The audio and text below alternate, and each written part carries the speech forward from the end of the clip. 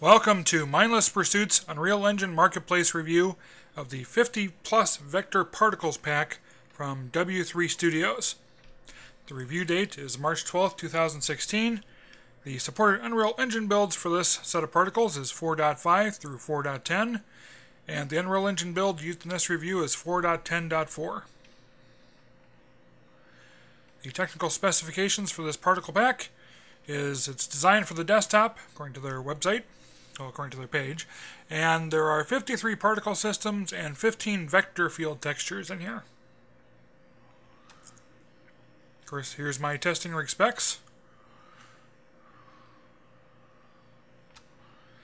And let's see the particles in action. Now, they provided a sample map with their package. We'll open that up and take a look. So here is their sample package, and what I'm going to do is I'm going to first point out a couple things.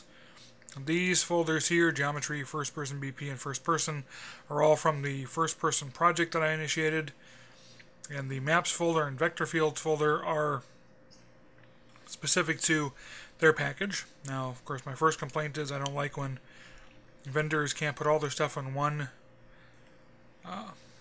folder.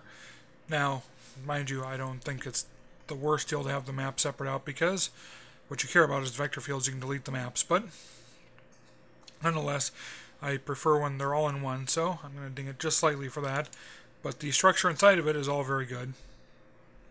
Blueprints, they had a character in, and that's in the demo. You know, the demo room stuff, materials, particles, textures, all that is in here. It's all very good. From an ease of use standpoint, I'm just going to drag this out here for a second.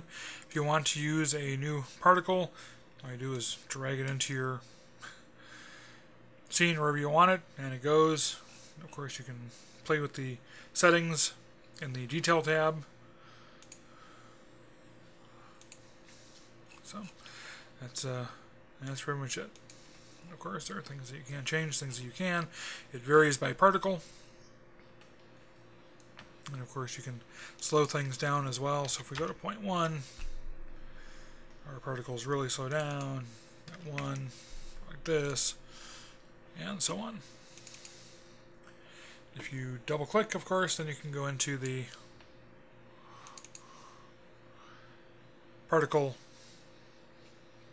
editor, the name of which I've suddenly forgotten, I don't know why. Cascade, and you can start making adjustments and everything here to alter the effects. So it's a good starting point, and it's very easy to use. So I've built the lighting for this level, although now it's probably going to yell at me again because I put that in and took it out. But let's go ahead and let's play, and let's see how they look.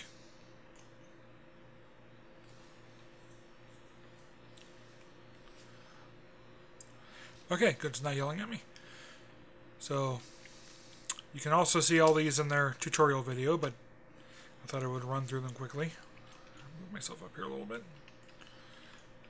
so you can see all the different ones. I'm not going to stop at all of them for very long. Color change, camera distance. Now you move back. I'm actually into another particle field, but you can see the colors shift as you get into it. Dust Devil. There are a lot of columns and swirls, but the reality is I don't consider most of these to be that similar, that they have enough defining features to them that they don't feel like they're the same thing. Personally, I really like that because I like the colors. Now, according to the page on the Unreal site for the marketplace for this, he built these as he was working on his own game, which is a real-time strategy game. So I'm kind of curious to see how these are used in the game. But lots of different things, fire effects and so on. You know, those make for a nice force field. And I have to be honest, that's the reason why I got those ones, was I wanted something that would look like a force field. But the tornado is really cool. Flame shield, Nova, opposites, bendable. And I have no idea how much you know, the video processing is going to screw with these, but hopefully not too much. But as you can see, we've got all these different ones. I'm going to speed up the pace a little bit now, because again, you can look at them on his video. But different types, sprinkler, fountain. And there are some similarities when you get to different groups, but again, there's nothing wrong with that, because you'll see different ways to implement the textures. We're going to go through the force field here. Zoom. You get into things like the poison vent, thaw, froth. And just because I bought this for the force field type effect there, doesn't mean that I don't have a zillion and one uses for these other things. So we got napalm, and you can see he's got it attached to a guy burning. So blueprint for that's in there, and as is an animation actually. So you can take a look at that. The sprinkler system, Geopol. Abatron is the game that he built all these for. Swarm, Nucleus, which is incredibly bright. Conduit, Wave Splash, and so on. So you got all these different ones in here. They all look really, really good. I like them a lot. And as you saw, they're really easy to drop in and do stuff with. And you'd have to go in and play with all the individual settings, play with them in Cascade in order to understand all the different things you can do with them.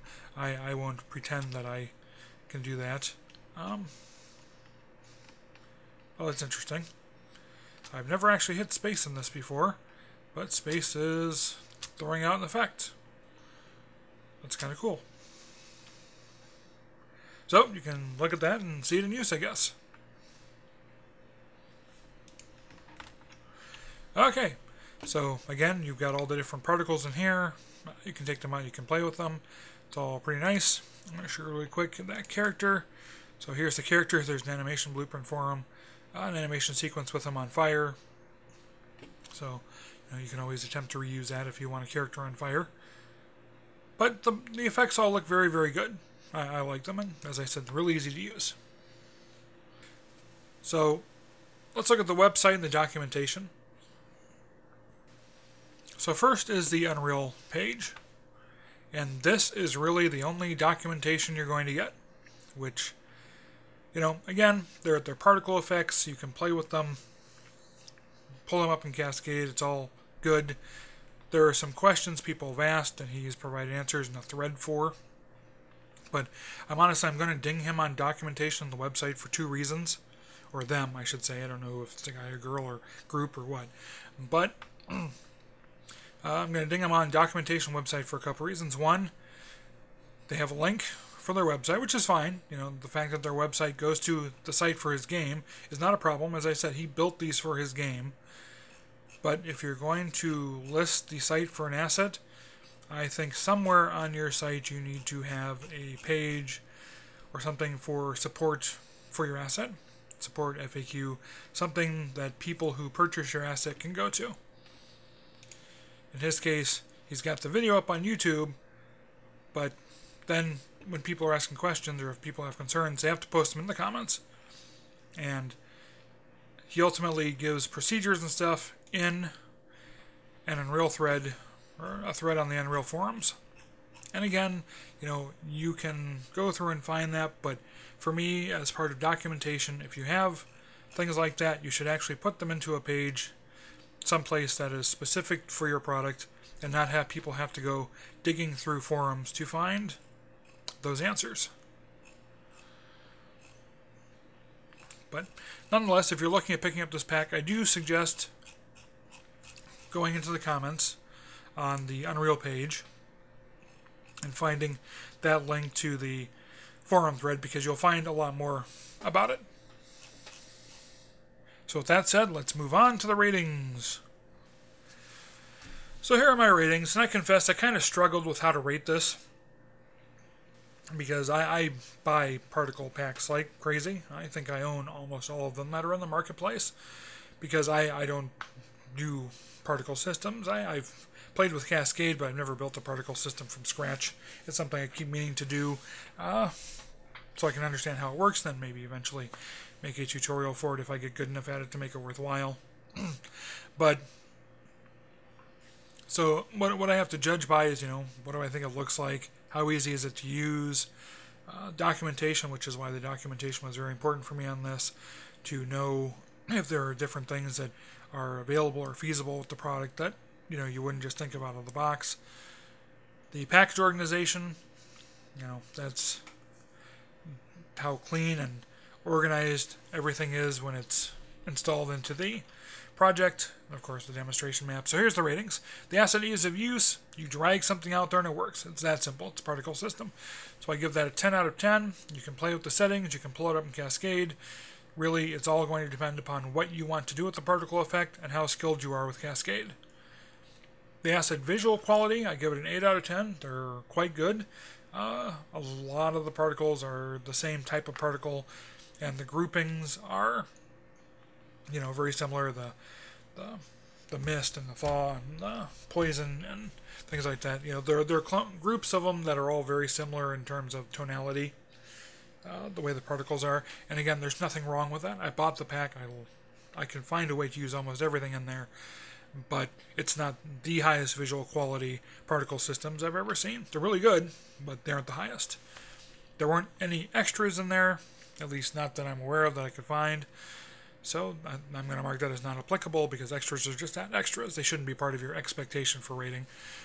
The website and documentation, I said I was going to ding them, and I am. It's 2 out of 10 for that, for the fact that, it goes to the Unreal page, and you have to go digging through comments to find a link to the other useful information that you might want as the developer. Really, I know that they have a site for their game, but adding one page that says, hey, you bought our pack, hey, here's some information for it, would be, perfect.